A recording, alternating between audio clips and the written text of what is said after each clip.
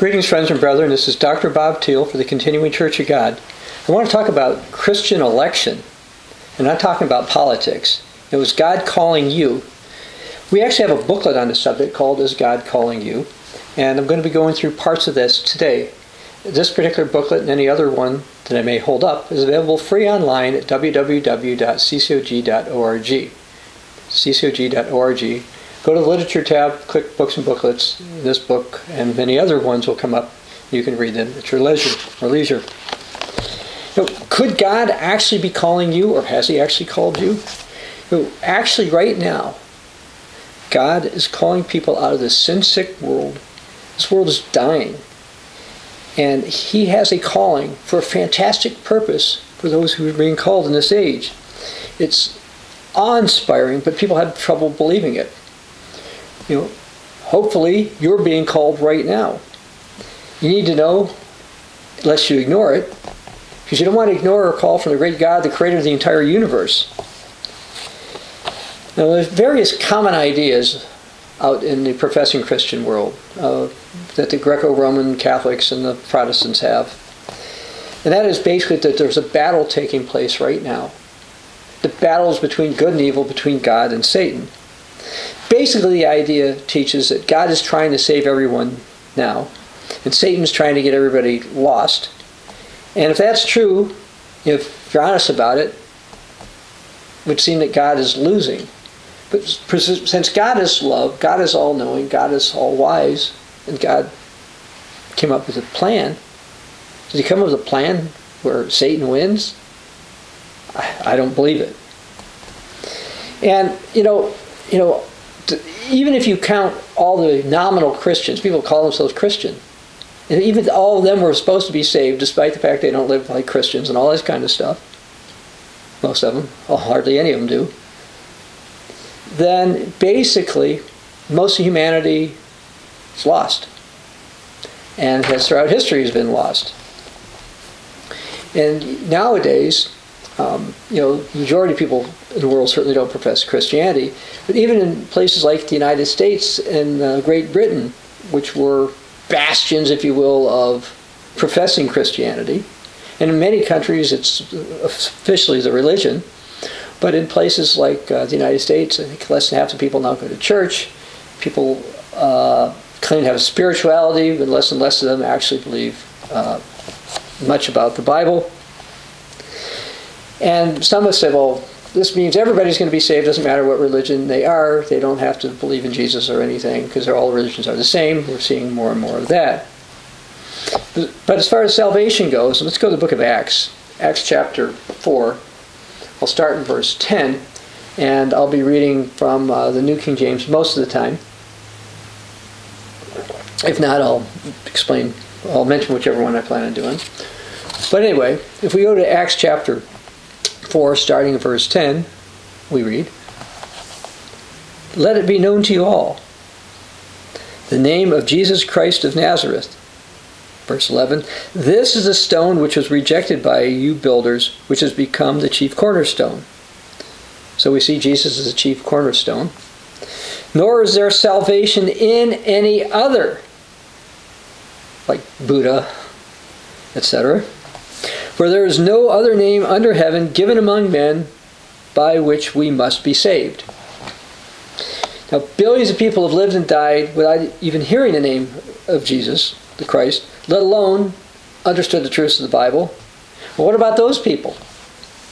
What about little babies who only live for a few hours? Has God caused them all to be doomed? Are they lost forever? No, absolutely not. Everyone will have a chance or an opportunity for salvation. We have a booklet on that, by the way, called The Universal Offer of Salvation. A lot of people claim to believe the Bible. Many people have read the Bible. But they've not put together certain scriptures, or they've overlooked certain things, or been mistaught, or based upon false traditions. They do not understand that God does have a plan for everyone. Some for this age and others in the age to come. And this particular book that I'm holding up is also available at ccog.org, and it's got hundreds of scriptures in it. But today, the focus is on, are you being called now? And the reality is, a shocking fact to many, God's not trying to call everyone at this time. It's a lack of understanding of God's plan that caused Protestant evangelists to shout in this age, give your heart to the Lord before it's too late. But the inspired Word of God reveals that no one can come to Jesus Christ unless the Father specifically calls him. Who said that? Well, in John 6, verse 44, our Savior, Jesus the Christ, said that. So let me quote that. No one can come to me unless the Father who sent me draws him, and I will raise him up at the last day. Similarly, in John 6:65, Jesus taught, therefore I said to you that no one can come to me unless it's been granted to him by my Father. So this is not some misstatement Jesus accidentally said once. He's emphasizing it a second time here. God the Father must call any who are going to come to Jesus. But God hasn't called everyone now. In other words, God's got to call someone in order to be saved in this age. Now Jesus explained this to his intimate followers that they've been called. You don't have to go there. In John 15, verse 19, Jesus said, I chose you out of the world. Now the Bible is filled with proof positive that all Christians must receive the divine call from God. And it's a very positive story. The plain truth is God's not trying to save the whole world now, but has a plan for all. God is not losing. Satan is not winning. Oh, I know, it looks like he's winning various places. That's not the truth. Another truth to grasp is if God's calling you, well, that includes your salvation. It's more than just about you. And for those who are called, they're called to a calling. I mean, what is that? Well, first, it's a calling to a changed life. A life of overcoming sin and self. Growing in grace and knowledge, it says in 2 Peter 3:18. Building character while enduring to the end for salvation, as you can see in Matthew 10:22. God sent his Son Jesus, John 3:16 and 17, so you can have a new life in Christ, which we can read about also in Romans 6:4, chapter 6, verse 4 and verse 23. Now, if we go to 2 Corinthians 5:17, I'll read something here. Therefore, if anyone is in Christ, he is a new creation. Old things have passed away. Behold, all things have become new. It'll be a new creation. Now, you've sinned. And we're going to go to 1 John chapter 1, verse 6. Yet, no matter what you did, you can be forgiven and given a fresh start in your life with the truth of God if you will accept God. So let me read what John wrote. 1 John 1, verse 6. If we say we have fellowship with him and we walk in darkness, we lie and we don't practice the truth. But if we walk in the light, as he's in the light, we have fellowship with one another. And the blood of Jesus Christ, his Son, cleanses us from all sin. You say, but no, you don't understand my sins. They're really, no. It doesn't have a little asterisk. Blood of Jesus Christ, his Son, cleanses us from all sins. You repent. Now, some people are on the opposite end. And John warns about them too, verse 8. If we say we have no sin, we deceive ourselves, and the truth is not in us. So what are we supposed to do? Verse 9. If we confess our sins, he is faithful and just to forgive us our sins and to cleanse us from all unrighteousness. Cleanse us from all unrighteousness if we'll confess them. If we say we've not sinned, we make him a liar, and his word is not in us. Now I want to go to Matthew 13, starting verse 44.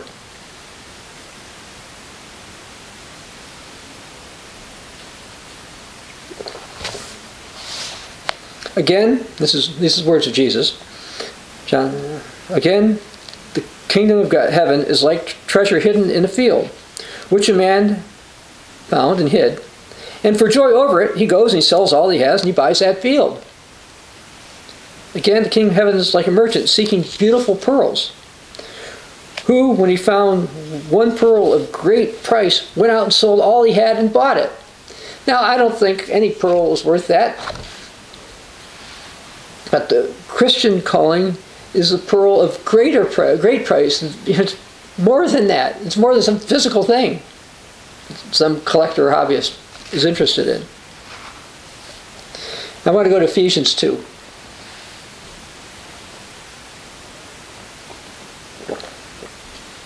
The Christian calling provides hope to those who otherwise would not have had it. Breaking into verse 12 of Ephesians 2. At that time you were without Christ, being aliens from the commonwealth of Israel and strangers from the covenants of promise, having no hope and without God in the world. But now in Christ Jesus, you who were once afar off have been brought near by the blood of Christ. And with this calling, you're supposed to support the work of God. Things such as what Jesus said, preaching the gospel of the kingdom, Matthew 24:14, preaching the gospel of all the words Jesus said, Matthew 28:19 through 20. Now the great purpose of being called now is to be trained to rule with Christ and to teach under him when he comes in his kingdom, when all Israel will be saved. We're being trained, prepared, fitted through tests and trial, through hardship, through persecution, through tribulation, with continual Bible study and prayer, growing the grace and knowledge to be able then to fill a high office of king and priest. And you can read about that, Revelation 1:6, Revelation 5:10, and Revelation 20, verses 4 through 6. Either to rule in a civil sense or to preach God's truth when the time comes, so that all might be privileged to understand and to be called. Furthermore, one of the things we're supposed to do is to make eternity better for ourselves and everyone else. We have a booklet that goes into that in more depth called The Mystery of God's Plan. Why did God create anything? Why did God make you? Also available at the ccog.org website. Almost nobody on planet Earth understands why God created anything or why God made them. This booklet goes into that.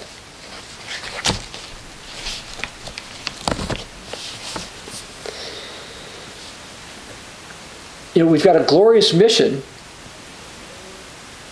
if we lead a true Christian life. And the elect have an opportunity now to be working towards this.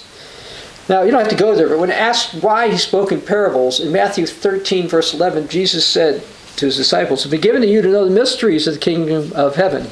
And I hold up our mystery booklet. "But to them it's not been given." Now, see, this goes against a common misconception, or why we would call this fake news. That Jesus spoke in parables so the common person would understand him. No, Jesus spoke in parables so they wouldn't get it. Furthermore, I'm going to read from Paul's writings, Romans 11, verse 7. I might want to go there. Can I read a couple other verses from Romans 11? Paul wrote, verse 7, Romans 11, "What then? Israel has not obtained what it seeks, but the elect have obtained it, and the rest were blinded." So the elect, so I talk about Christian election, are the ones who are called.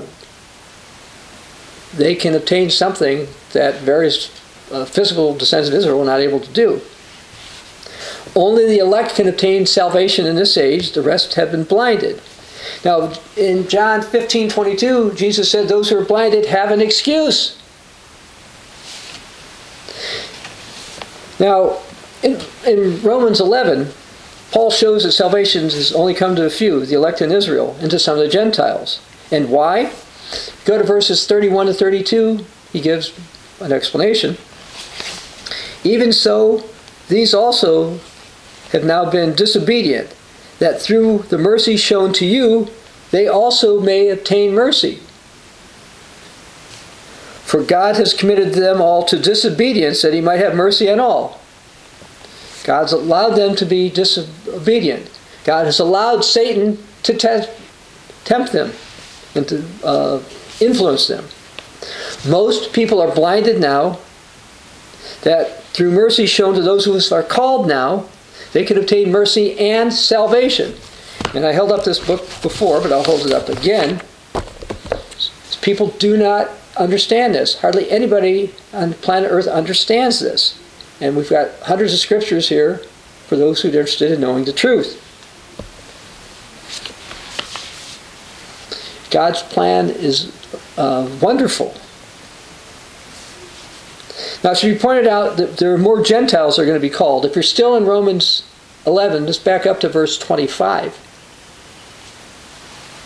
For I do not desire, brethren, that you should be ignorant of this mystery, lest you should be wise in your own opinion, that blindness in part has happened to Israel until the fullness of Gentiles has come in.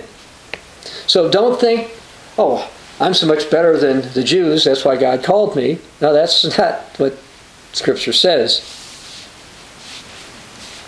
Now I want to read something that the late Pastor General of the Old Worldwide Church of God wrote about Romans 11, verse 25. This is in Tomorrow's World magazine, September 1971. And it's also in this booklet.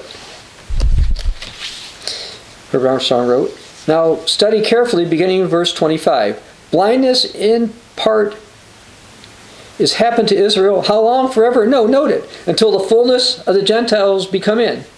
The end of this age during which God is calling a people from among the Gentiles to bear his name. Acts 15:14. And so says Romans 11:26. All Israel shall be saved. How? As it is written, there shall come out of Zion the deliverer, and shall turn away ungodliness from Jacob. The deliverer, Jesus Christ, is coming again. Notice verse 31. These blinded Israelites have not now, in this age, received mercy, that through the mercy of the Gentiles saved in this age, they may then obtain mercy and salvation. How? Because these saved Gentiles will then be kings and priests assisting in this wonderful work. Now clearly, we're much closer to the time the Gentiles are to come in, later to be kings and priests, than when Herbert Armstrong wrote this back in 1971. He wrote it 50 years ago. And more Gentiles had to be called, and that is happening in the continuing Church of God. Now Jesus made it clear that the end does not come until the gospel of the kingdom of God be preached to the world as a witness. And where did I put that booklet? It ended up being further down here. And we have a booklet on this. We have this booklet, by the way, in over 100 languages. If you do go to ccog.org, instead of going to the literature tab, if you just keep going down further on that page, you will see a listing of over 100 languages that this book has been translated in that you can click on or send to tell your friends about. Anyway, the end doesn't come until the gospel of the kingdom of God reaches enough nations, according to Jesus, Matthew 24:14, and the full number, as the NIV, NLT, BSB, CEV, GNT, ISV, NetBible, a bunch of other translations, put Romans 11:25. And the end doesn't come until the full number of Gentiles God wants in this age come on in. Now, I want to go to Revelation 2, verse 26 and 27.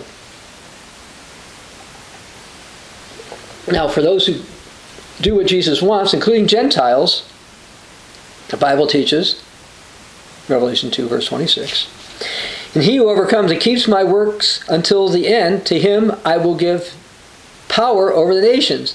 He will rule them with a rod of iron. Now, I want to go to Romans 8, verse 14. Now, this time I'm going to be reading from the AFB, because it gets the grammar of the Holy Spirit right, the pronoun, the grammar right with the pronoun of the Holy Spirit, etc. Romans 8, starting verse 14 from the AFB. For as many are led by the Spirit of God, these are the sons of God. Now you have not received a spirit of bondage, again unto fear, but you received a spirit of sonship, whereby we call out, Abba, Father. The Spirit itself bears witness conjointly with our own spirit, testifying that we are the children of God. Now if we are the children, we are also heirs, truly heirs of God, and joint heirs with Christ, if indeed we suffer together with him, so that we may also be glorified together with him. Now Christians called in this age are to be joint heirs with Jesus in the kingdom of God. Were you predestined to be called? Perhaps. Probably. Does this mean that your ultimate fate has been decided for you in advance? No. Very few people understand what predestination is. First, I'd like to talk about what it's not.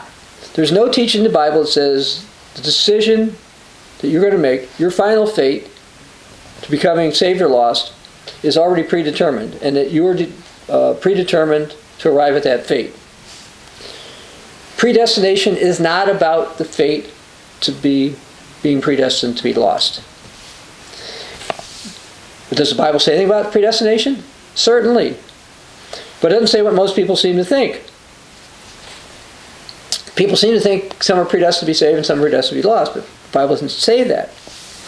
So let's go to Ephesians 1, starting in verse 4, and read what the Bible actually says.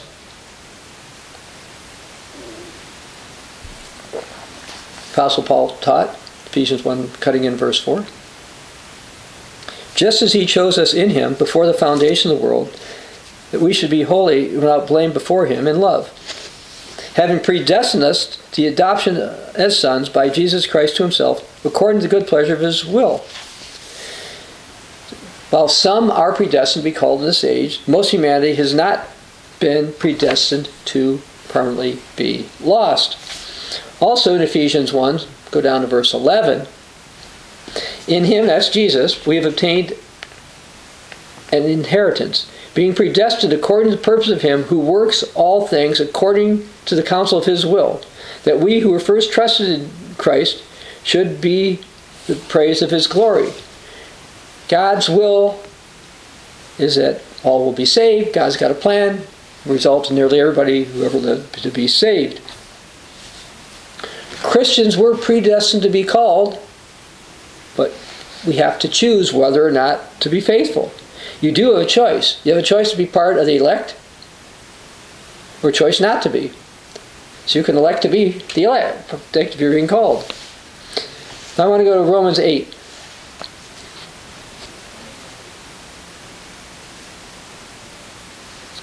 The Bible tells us we're predestined to be the praise of God's glory. But Romans 8, verse 28, we know that all things work together for good to those who love God, to those who are called according to his purpose. For whom he foreknew, he also predestined to be conformed to the image of his Son. It's supposed to be like Jesus, so that he might be the firstborn among many brethren. After we're resurrected, we be brethren in that sense. Moreover, whom he predestined, he also called. And those he called, he also justified. And those he justified, he also glorified. None of the places in the Bible where predestination is mentioned says anything about being predestined to be lost. Even though various ones believe this. People are not predestined to reject Christ. No one's predestined to make a certain decision to accept or reject Christ, to be saved or lost. But some have been predestined to be called to salvation now in this age.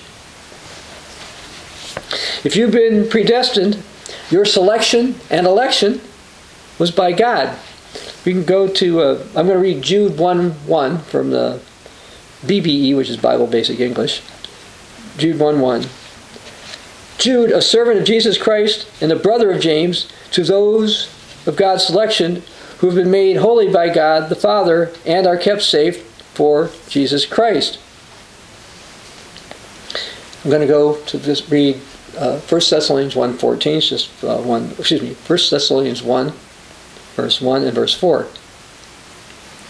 Grace to you, the Apostle Paul writes, and peace from God our Father and our Lord Jesus Christ, verse 4. Knowing, brethren, your election by God. Christian election is by God. Let's go to 1 Peter 1, verses 1 and 2.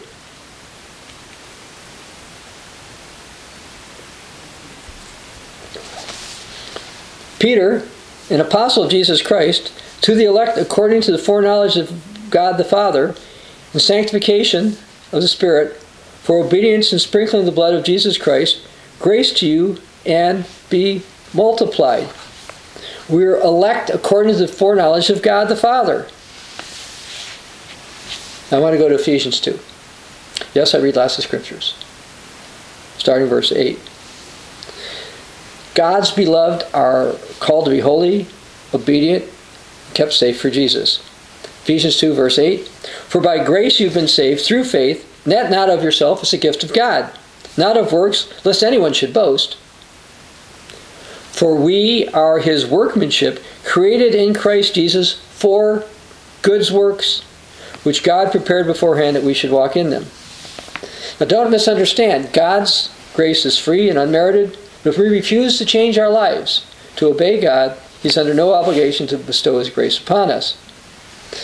God's Spirit gives us the power we need to develop character, but we've got to work at it. I want to go to 1 Corinthians 15, verse 10, read something from the Apostle Paul.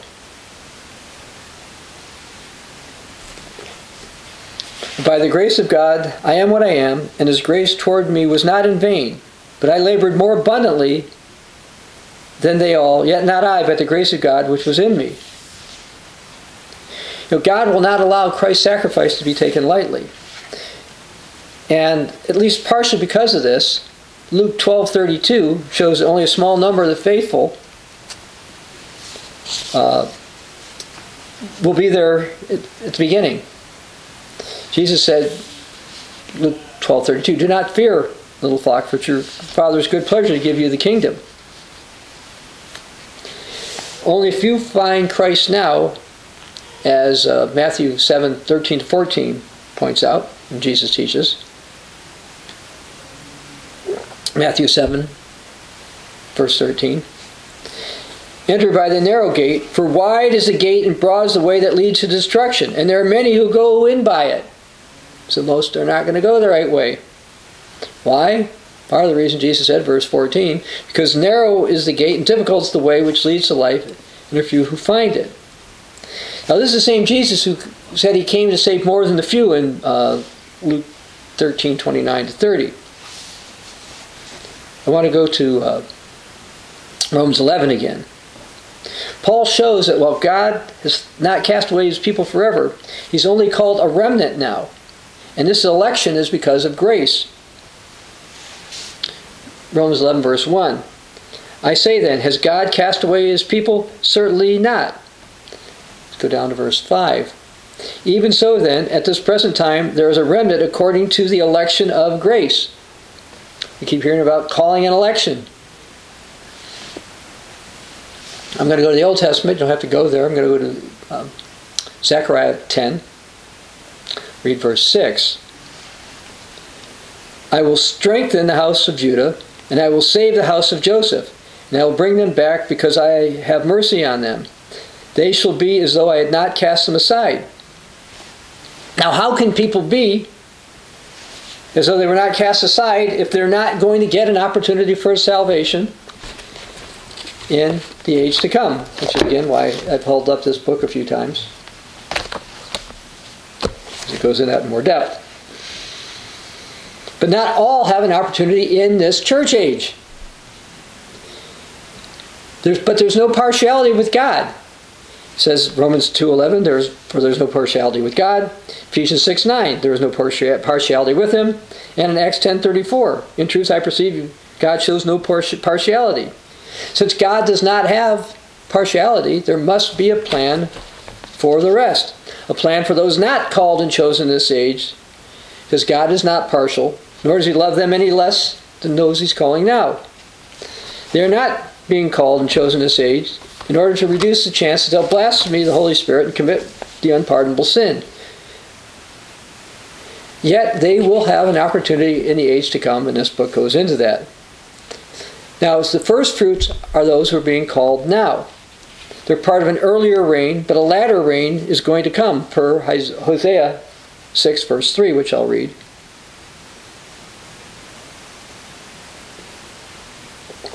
Hosea 6, verse 3. Let us pursue knowledge of the Lord. His going forth is established in the morning. He will come to us like the rain, like the latter and former rain. And by the way, the old Worldwide Church of God and the old Church of God Seventh Day taught this as well, by the way. Now I'm going to go to James 5:7. This rain that's going to come in the future represents a harvest, according to James 5, verse 7.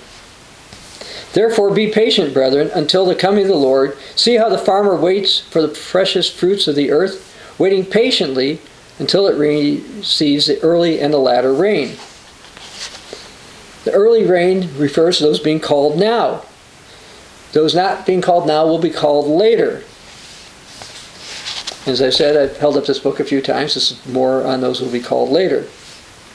Now I want to go to 2 Timothy, chapter 1.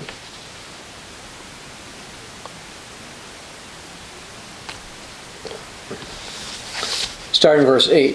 Of those called now, in this age, notice God, cutting in verse 8, verse 9 now, who has saved us and called us with a holy calling, not according to our works, but according to His own purpose and grace, which was given to us in Christ Jesus before time began. Yes, God had planned before time as we know it began. God has a plan for you if you're being called before time began. If you're being called, it was before time began. It was a long time ago. We don't really know how old the universe is. There's all kinds of speculation. Some say 6,000 or 7,000 years, and I think that's an understatement. Others say it's 14.6 billion years, plus or minus. And that's only for the part of the universe they think they can see, and they don't know beyond that. So it's been a long time. God's calling you. He planned to call you. At this point, the plan has been in place for perhaps billions or tens of billions of years. Now, as Ephesians 1 said, God said He chose us before the foundation of the world, having predestined us. What, to be lost? No. Ephesians 1:11. To the adoption as sons by Jesus Christ Himself, being predestined according to His purpose, of Him who works all things according to the counsel of His will. Again, were any people predestined to be lost? No. There's other issues about stuff. We're not going to get into the beast, false prophet, and Judas on this. God knew some were not going to accept His plan, that they had opportunities and choices that they had to make. God wants all to be saved, it says in 1 Timothy 2, verses 3 through 4. So predestination has nothing to do with whether or not we'll be lost or saved, or does it? Predestination has to do with whether you're to be called in this age. Those predestined are those who trust first in Christ. And we're the first fruits of a preliminary harvest. And that's part of the glorious truth. Predestination has to do with the timing of our calling. Whether we're being called now in this age, or we're going to be called later. I want to read Romans 8, 28-30, part of this from the Old King James Version of the Bible. For whom He did foreknew, how great is God? You're one who's called now, He foreknew you. And whom He foreknew, did He also predestine to be lost? No. It says in verses 29-30, we were predestined to be conformed to the image of His Son, that He might be the firstborn of many brethren. Moreover, whom He did predestinate, He also called. So I've read this from the Old King James and the New King James now. Not all are going to will be called in the future. Some are called now in this age. And Romans 8:30, moreover, whomever He predestined, these also He called. Predestination has to do with being called, not being predestined to be saved or lost. Those being called now, in this age, were foreknown and predestined to be called now, to be the first to put their hope in Christ, to be glorified with Him when Christians are changed at the resurrection. You can read that, for example, in 1 Corinthians 15, 51 and 53. And others will be called later. God doesn't decide for you in advance whether you're going to be saved or lost. He did decide far in advance which ones He was going to call. give the first calling for an opportunity to be kings and priests of his kingdom, to have a part in the saving of others. How wonderful are God's ways when he opens our understanding to reveal his ways to us. So we need to make our calling and election sure. Now, the very fact of wartime casualties, deaths of children, accidental deaths, has caused a lot of sorrow and grief, some of which is entirely unnecessary. The Bible says grieving is okay, but some are grieving that their loved ones who are died or killed or whatever are going to fry for eternity or something along those lines. They think they've been eternally lost, when if they understood the truth, they'd realize they probably weren't lost at all. And this belief has given rise to a general assumption, which is a great error, is that basically that the assumption is that there's only two classes, like the living or the dead, the saved and the lost. Some have said there's no middle ground, either you're in this minute saved or you're a lost soul. And this teaching has caused untold suffering and grief. By the way, we are in the Continuing Church of God are not Protestant, and we have a booklet. Matter of fact, let me get up. I usually don't do it this way, but I'm going to go up and grab this particular one. I want to hold this up. Hope of Salvation, How the Continuing Church of God Differs from Protestantism. We do not agree with Protestantism. Protestantism has most people who ever lived to fry for eternity or be burned up when they're nihilists.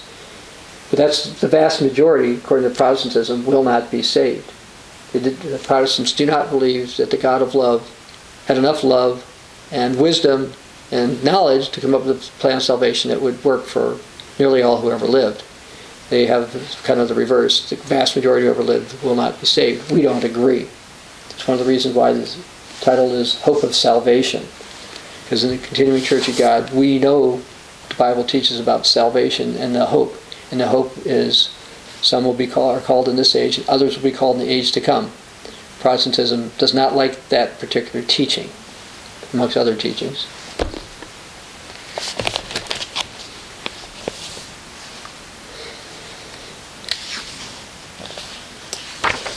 All right.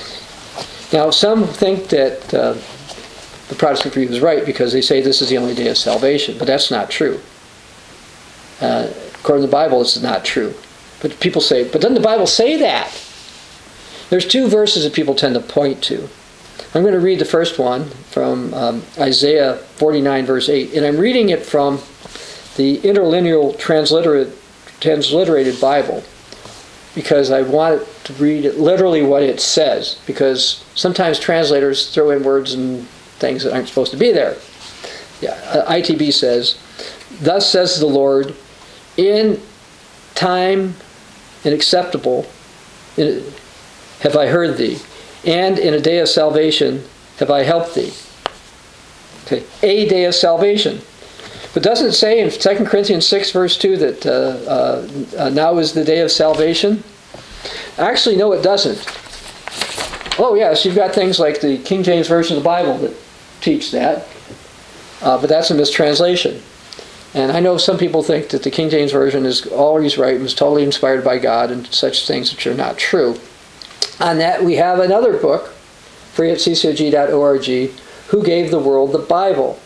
We go into, amongst other things, which books should be in the Bible, does the true church know what they were throughout history, etc., but also some sections about errors in the King James Version, so people will realize that no, this was not inspired by God. Well, anyway, I do want to read, related to Corinthians here, 6:2, 2 Corinthians 6:2. For he says, "In an acceptable time I have heard you." Oh, I'm sorry. I'm reading this from the Literal Standard Version. And this is based on modern scholarship. It hasn't been out too many years. I'll go back and read it again. For he says, "In an acceptable time I heard you, and in a day of salvation I helped you. Behold, now is a well-accepted time. Behold, now is a day of salvation." And now is a day of salvation for those being called, and for those who truly are being called and understand. Now is the day of salvation for them. But it's not the only day of salvation.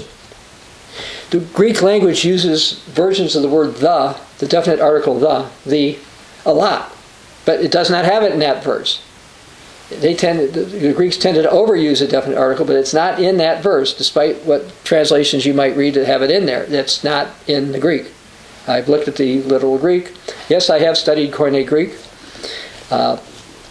and it's not in there. The Bible teaches now is a day of salvation, but many don't understand that. Anyway, ultimately, God will offer salvation to every person on who's ever lived, either in this age or in the age to come. And part of his plan includes the first resurrection for those who are called, chosen, and faithful in this age. Now, those who are not called now have an opportunity for salvation. Now, there's billions who've lived and died from the time of Adam to the close of this age who are going to come up in the second resurrection. You can read about that resurrection in Revelation 20. They're going to come up as physical human beings, and they're going to be judged. And they'll be given their one and only true opportunity for salvation. Now, this resurrection takes place 1,000 years after the first one. And so this comes after what we tend to call the millennium. And in the millennium, we believe God will call everyone who's then living. Now, I want to go to Isaiah 29.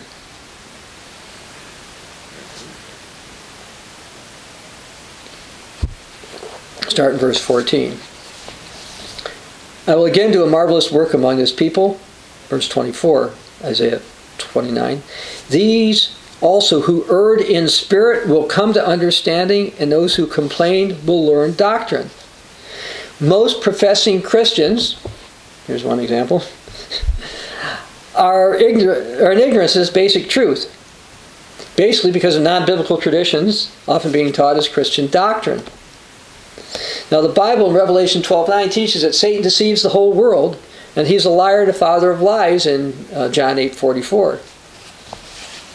Now, I'm going to go to Jeremiah 16. You might be pleased to realize that God says he still has a plan for those who are misled by Satan, and Satan influenced human tradition in this age. Jeremiah 16, let's go to verse 19. O Lord, my strength and my fortress, my refuge in the day of affliction. The Gentiles shall come to you from the ends of the earth and say, surely our fathers have inherited lies, worthless and unprofitable things. Yes, they're talking about traditions from the fathers, whether these are so-called church fathers or whatever. These are traditions.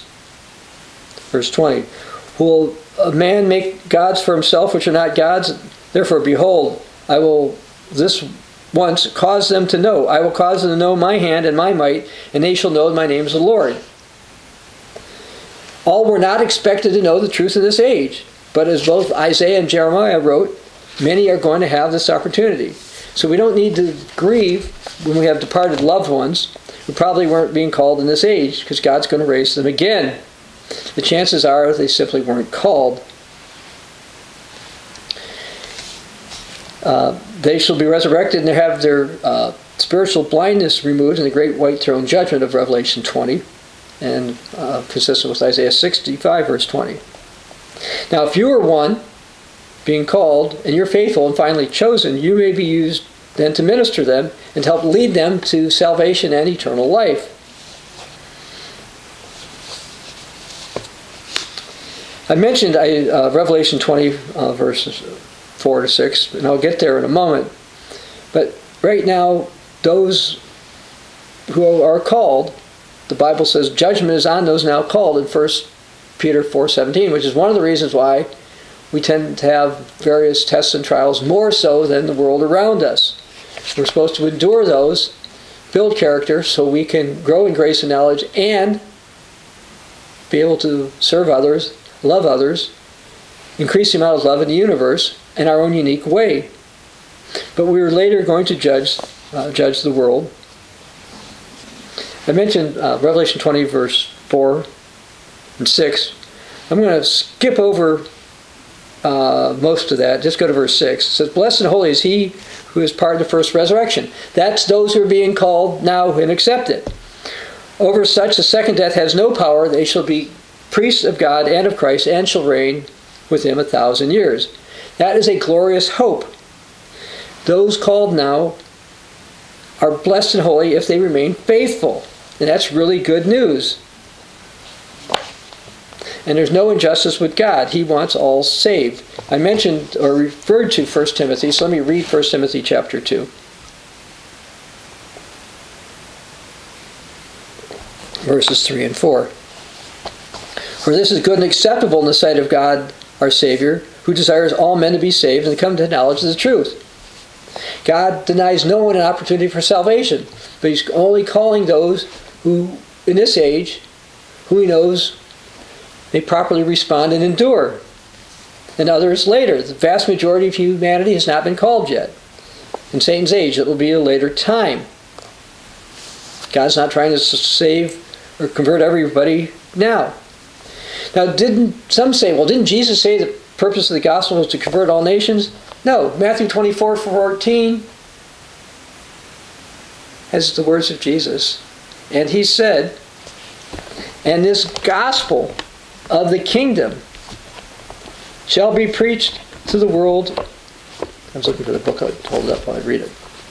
The problem is I keep going through lots of different booklets, and it's not a problem, but then I move them in different spots. Now I don't see where I put that particular one.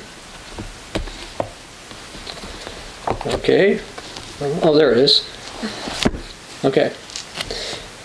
Jesus said, and this gospel of the kingdom will be preached in all the world as a witness to all the nations, and then the end will come.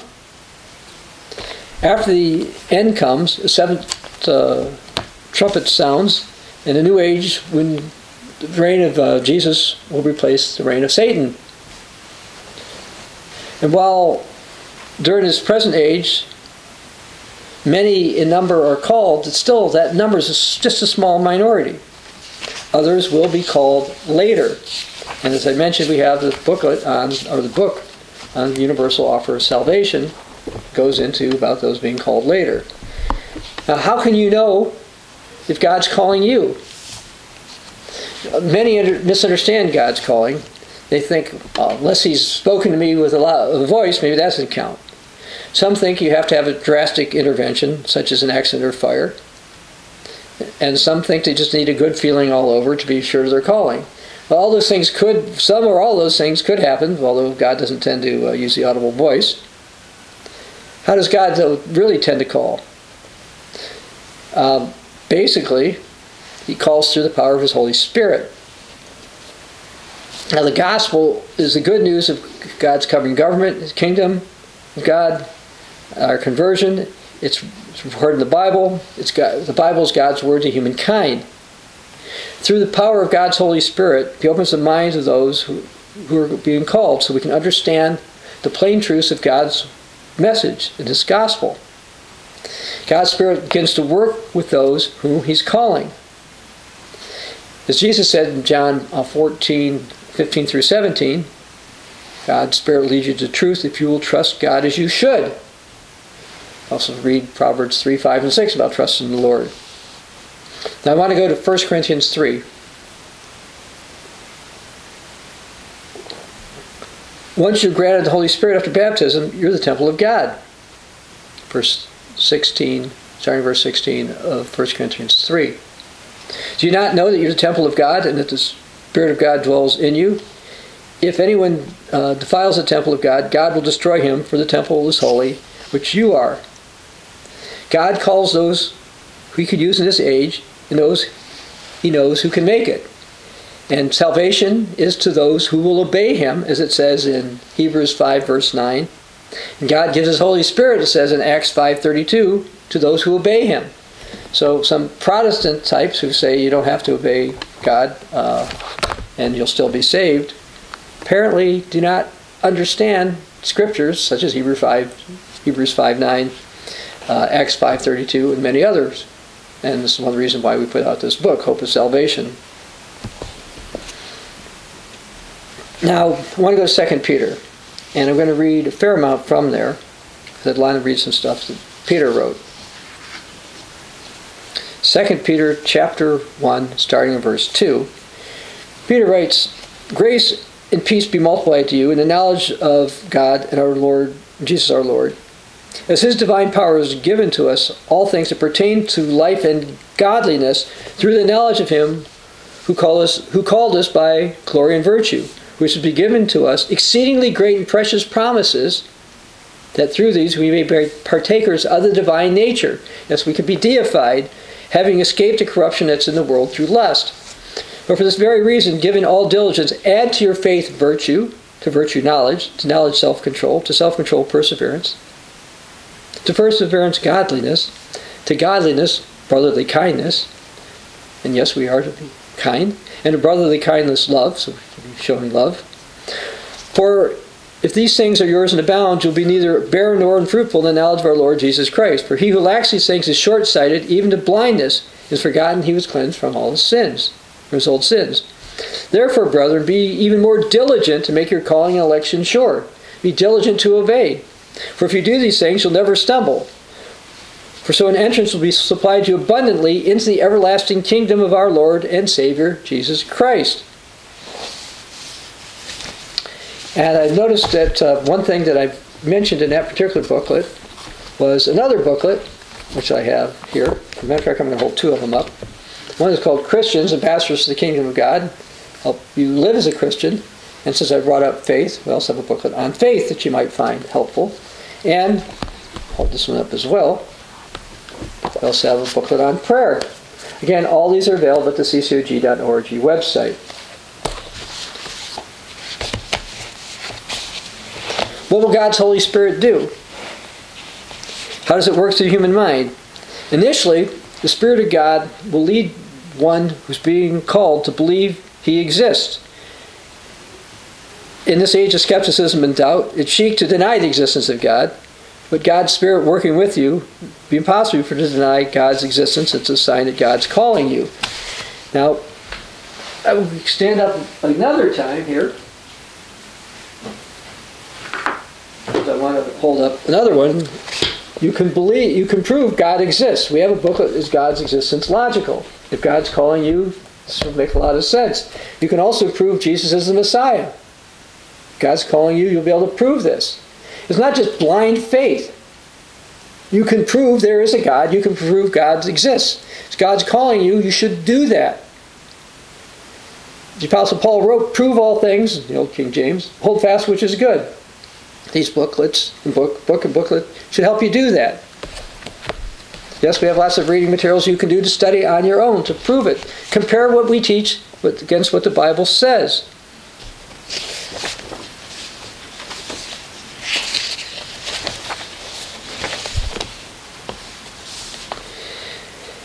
I'm going to go to 2 Peter 3. Maybe actually 2 Timothy 3. God's Spirit will have you prove and believe the Bible's Word of God, which this book also helps you do. Now, 2 Timothy 3:16 says, all Scripture is given by inspiration of God and is profitable for doctrine, for reproof, for correction, instruction in righteousness. How can people really believe the Bible if they feel that some parts are not inspired? But yet that's what many who are called Christians believe, particularly about the Old Testament and certain historical things. Some falsely claim that the Ten Commandments are done away.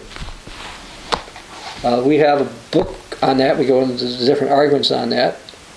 But in the book of Revelation 12:17 and Revelation 14:12 say that Christians or the saints are those who have the testimony of Jesus and keep the commandments of God.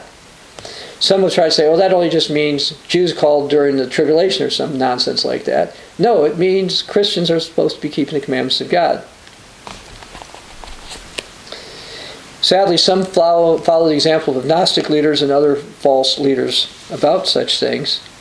We either believe all the Bible or none of it. It's as simple as that. Jesus said, John 10:35, Scripture cannot be broken. The Scriptures make a complete chain. They don't contradict one another. Yeah, there's books about supposed biblical contradictions, but Jesus said the Bible does not contradict itself. Every one of these supposed contradictions is a result either of mistranslation, a scribal error, or misinterpretation. Unless you approach Scripture with this truth, you're not going to be able to grasp the full meaning of God's Word. You can fool yourself into believing that God's word is full of contradictions and can't be relied upon. And you can see all kinds of nonsense documentaries and stuff who get all kinds of things wrong. I saw one recently that said that, Jericho burned, but it was couldn't have burned after around 1200 AD, BC, 1200 BC. It happened way before then. Therefore, the Exodus didn't happen. Therefore, you can't really rely on the Word of God. Problem is, they've got it off by a couple hundred years, because the Exodus was roughly 1446, and therefore Jericho burned probably around 1406 plus or minus BC. And that is consistent with the burning that they have there. Anyway, you can truly believe the Word of God. Another way God's Spirit guides us is those who He's calling us to inspire us to take God at His Word. He says His Word, He says what He means what He says. Those who God's called through His Holy Spirit believe simple statements that are recorded in the Bible. If God's calling you, His Spirit will lead you to believe Christ did not come to do away with God's laws. And you can read about that, for example, in Matthew 5:17. You'll believe the kingdom of heaven is not in heaven, but will be here on earth. As it says, for example, in Matthew 5, starting verse 3, Blessed are the poor in spirit, for theirs is the kingdom of heaven. Blessed are the meek, for they shall inherit the earth. So that's what we're supposed to have happening here.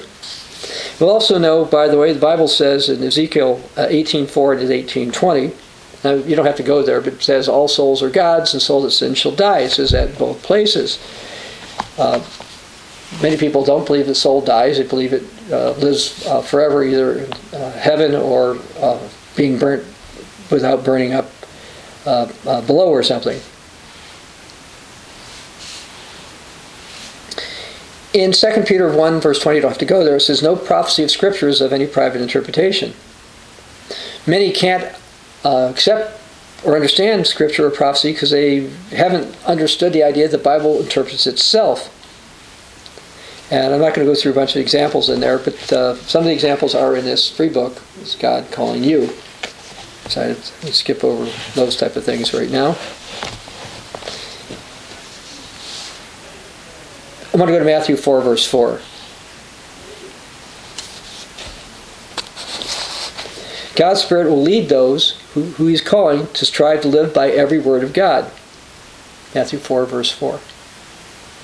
But He answered and said, It is written, Man shall not live by bread alone, but by every word that proceeds from the mouth of God. To really understand the Bible, it's paramount to live by every word of God, not just some parts or pet doctrines. Most professing Christians accept some Bible truths, but for the most part, they misunderstand. How can they live by the Word of God if they don't realize what it means? Candidly speaking, all professing Christians are not willing to live by every word of God. Some deliberately reject all, but a small portion of the Bible has no real bearing on their personal lives. God gives us understanding only those who are willing to live by His Word, or as it says in the New Testament, those who will obey Him.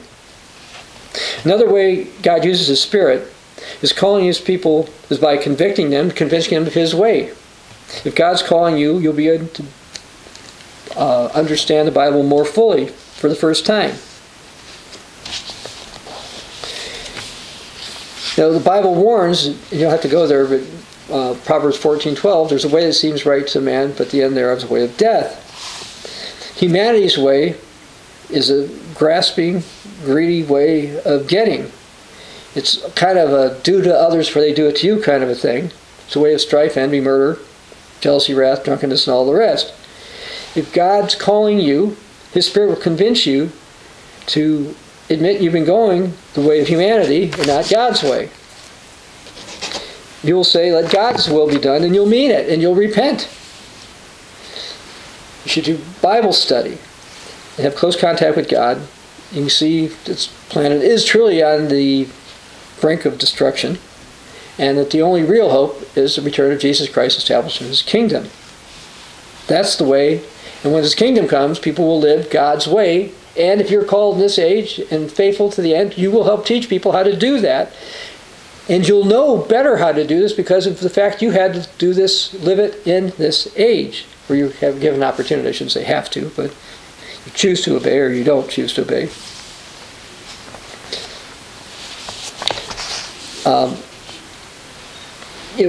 Some other things that going to happen is you would want to support the commission to preach the gospel. I read Matthew 24:14 about the gospel kingdom being preached to the world as a witness, but I'm going to go to verses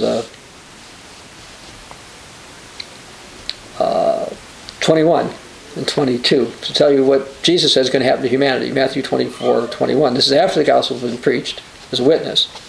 Jesus said, Matthew 24:21, "For then there will be great tribulation such as has not been since the beginning of this world until this time, no, nor shall ever be. And unless those days are shortened, no flesh will be saved. But for the elect's sake, they will be shortened."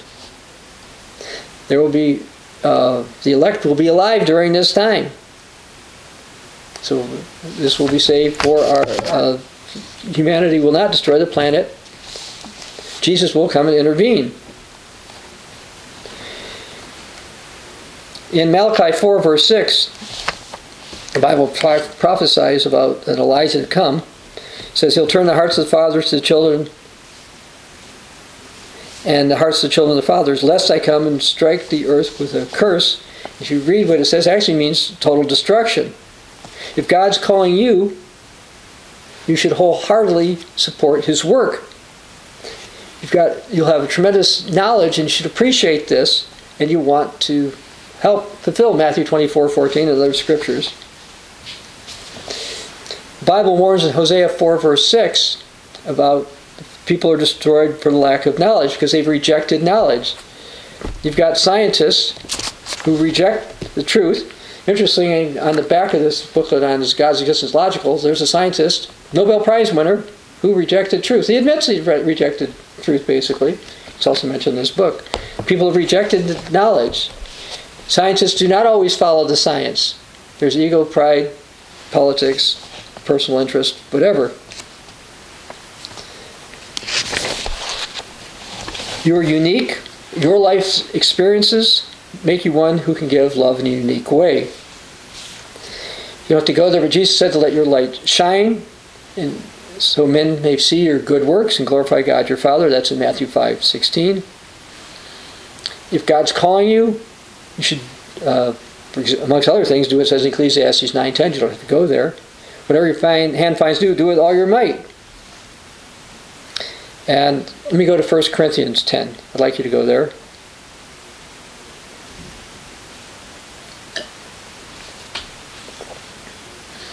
First Corinthians 10, starting verse 31. "Therefore, whether you eat or drink, whatever you do, if you're being called, do all to the glory of God. Give no offense either to the Jews or the Greeks or to the church of God. Just as I also please all men in all things, not seeking my own profit, but for the profit of many, that they may be saved." As a Philadelphian Christian, despite struggles, you'll have the desire to give and to share with this wretched world. You want to put your whole heart in God's work. You want to completely dedicate yourself to having a part in warning the world of the dramatic events to occur before the end of this age, and assist in us reaching people that God's going to call in this age. Remember, the fullness of the Gentiles has to come in. You should realize this physical world cannot continue as it is. You're not going to put your trust in politicians or who gets in what election or whatever.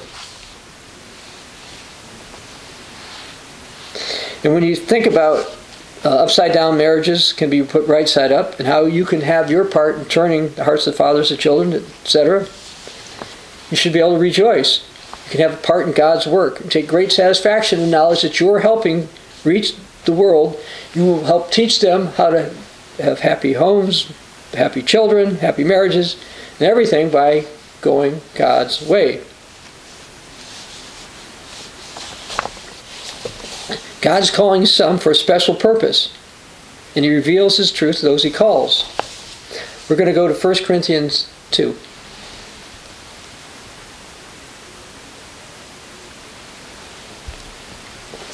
Starting in verse 9, the Apostle Paul wrote, But as is written, eye has not seen, nor ear heard, nor has it entered into the heart of man, the things which God has prepared for those who love him.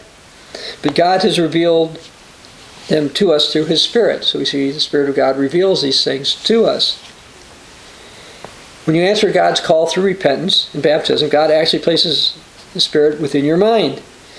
Gives your mind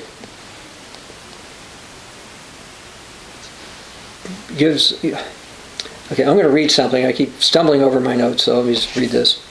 God's Spirit gives a human being the mind and will of God along with the power to obey God. Then, with that knowledge, that you can get more knowledge. Those called who have God's Spirit are completely different from any person who doesn't have God's Spirit. And in Romans 8:14, we see that those called and baptized actually become begotten children of God. It says, Romans 8:14, for as many as are led by the Spirit of God, these are the sons of God. Now if you're in Romans 8, let's go back to verses 7 and 9.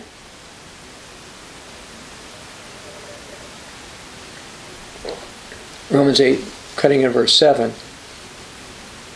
The carnal mind, the mind without God's Spirit, is enmity against God. It's not subject to the law of God, nor indeed can it be. So then, those who are in the flesh cannot please God.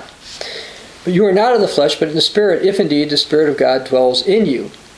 Now, if anyone does not have the Spirit of Christ, he is not his. So that is why it's a massive difference if you have it or not. If you've got God's Holy Spirit, you are completely different from those who don't. True Christians are those who have God's Holy Spirit.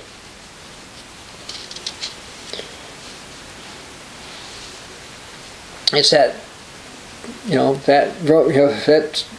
what separates us, Christians, from those who aren't Christians. If you don't have the Spirit of Christ, you're not his. And unless God personally, directly, miraculously intervenes in a person's life to open his mind to grant him his Holy Spirit, you won't be a true Christian. That's just the way it goes. Now, there is I do want to talk about this. There is a special category that's a bit different. So we can go to 1 Corinthians 7, verse 14. And that is, these are the children of those who have of one or more converted parents. 1 Corinthians 7:14, Paul wrote, for the unbelieving husband is sanctified by the wife, and the unbelieving wife sanctified by the children. Otherwise your children would be unclean, but now they're holy. So your children do have an opportunity for salvation. Now I want to read something that the old Worldwide Church of God wrote. This is Herbert Armstrong, Good News Magazine, October, November 1980. You need to know whether your child has access to God. When Jesus said, no man can come to me except the Father that sent me draw him, and God draws only very few, he's specifically calling to a commission preparing for the kingdom of God.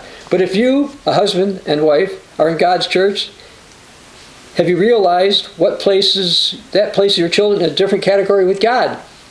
God has revealed exciting, important knowledge. Your children, if you're a truly converted member of God's church, can believe in Christ and are not cut off from God and much of God's truth, even though as yet too young to be converted. They're a special treasure to God. So if you are a true Christian, consider that God is allowing your children to be called now. Teach them properly. Don't live as a hypocrite, but live as a type of example that God wants you to live. But maybe your parents weren't Christians. Mine were not Church of God Christians. It's not the time for everybody. Maybe it's not your time. Let's go to Romans 10. Not everyone will hear enough of the truth to respond to it in this age. And Romans 10, verse 14 and 15 helps show that. How then shall they call upon him who they have not believed? And how shall they believe in him whom they have not heard? And how shall they hear without a preacher? And how shall they preach unless they're sent? So those who don't hear or see the truth are not being called in this age. Of course, we also see from this that there are preachers supposed to be sent, and there are others hearing it and being called in this age. People are in the process of being refined. Those called in this age are refined one way, according to Isaiah 48:10 and Jeremiah 9:7, whereas those called in this age are to be refined and purified more like silver and gold. You see that in Zechariah 13:9, Psalm 66:10, Daniel 11:35, 12:10, and it's also mentioned in Revelation 13:8. Now, what could be some clues that God is not calling you in this age? Well, if you don't feel any reason to repent and change, you're probably not really hearing God's call.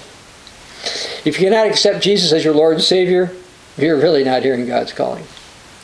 If you believe that humanity can solve its problems apart from God, you aren't really hearing God's calling.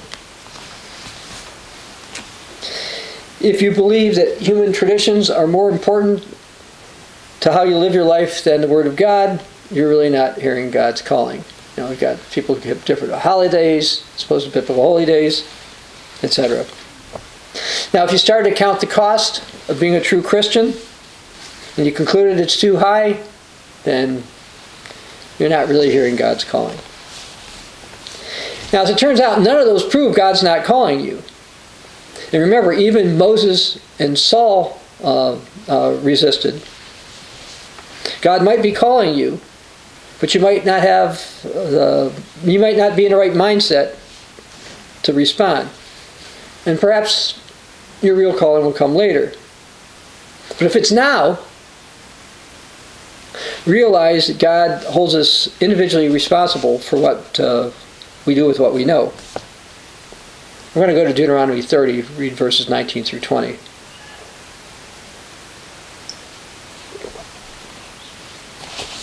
Deuteronomy 30, verse 19.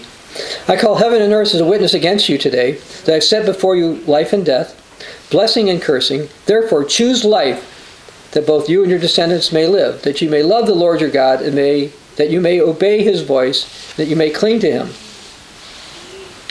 Yes, you're supposed to make a choice who you're going to obey. Now I'm going to read something from the book of Romans, New Testament, Romans 6, starting with read verse 16, and this is from the New Living Translation. Romans 6:16. Don't you realize that you become slaves of whatever you choose to obey? You can be a slave to sin, which leads to death, or you can choose to obey God, which leads to righteous living. Well, people say, oh, I didn't choose the way of sin. Well, if you don't choose the way of God, you've chosen to be a slave of sin. So will you choose to obey God or a life of sin? A life which will be vain rebellion against God, because God is all-powerful and God is going to win. Now, it says in James 4, verse 17, therefore, to him who knows to do good and does it not, to him it's sin. So if you know what to do, you're supposed to do it. Now, in John 8, verses 31 through 32, I want to read something that Jesus taught. Jesus said, if you abide in my word, you are my disciples indeed, and you shall know the truth, and the truth shall set you free. If you know the truth, you should act on it. So if you think God is calling you, don't give up. Have faith in God, as it says in Mark 11:22. Now I want to go to Romans again. Romans 11, verse 28. Read that. Concerning the gospel, they are enemies for your sake, but concerning the election, they are beloved for the sake of the fathers. For the gifts and the calling of God are irrevocable. Your calling is irrevocable. Okay?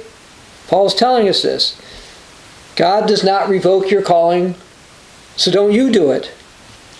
You need to choose whether or not you want to accept it. Now I want to go to Philippians 1.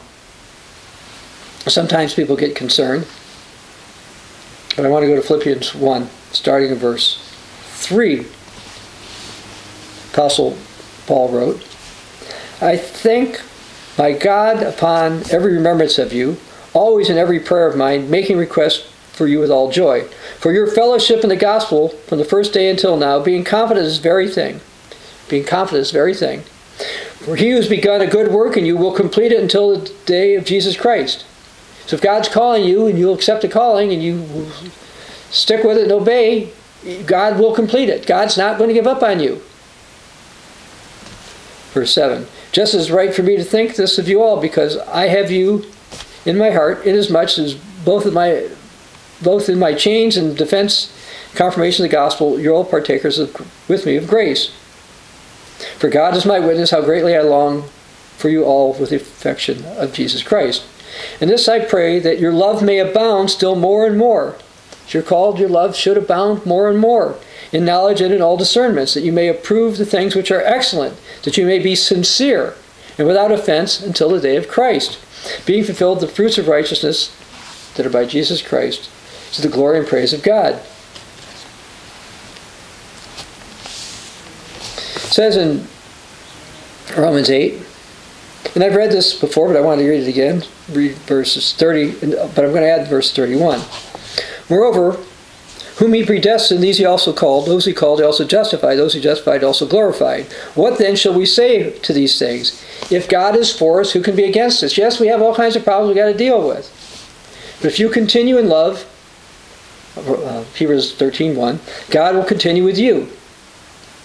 Now of yourself it's impossible to be saved, but God is certain if we yield to him and trust him, we shall be saved, not by our own power to overcome and develop character, but through faith in God's power.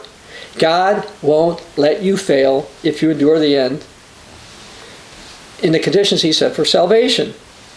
You're to live the give way of life, not the get way that the world under Satan's sway has accepted. You're to support the end time work of God to reach people with the good news of the coming kingdom of God. And I've held up the gospel booklet a few times. You get to choose. Make the right choice. If God's calling you, accept it. For more information on whether or not God's calling you, again, we have this free booklet available at ccog.org, as well as the other ones that I've mentioned. If God's calling you, don't turn your back on God. This is Dr. Bob Thiel for the Continuing Church of God.